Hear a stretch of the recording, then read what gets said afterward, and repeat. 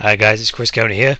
Now my previous video on how to remove a LinkedIn contact is now invalid because in their infinite wisdom LinkedIn have changed their interface, so the button that my previous video tells you to press is no longer there. So this is an updated version for 2014. So let's go over to LinkedIn.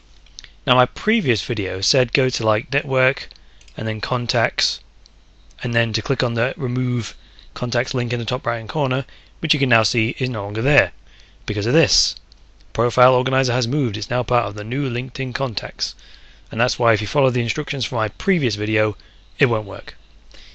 What we do have though is a couple of new features. So in this view where you've got a list of contacts and they're sorted by most recent conversation, so if we take just anybody, so there's Laura Tennyson, when you wave over her contact here you got this more link. If you click that, you'll see remove connection is in there. In addition to that, you can also do it from the actual profile view itself. So when we're looking at someone's profile, next to the endorse button is a little arrow which you wave over, brings out a menu, and at the bottom there is remove connection. So the way you could do this is just by searching for someone. If I just search for someone, click on them, and then that will take you to their profile. And then all you got to do is wave over the little arrow next to the endorse button and click remove.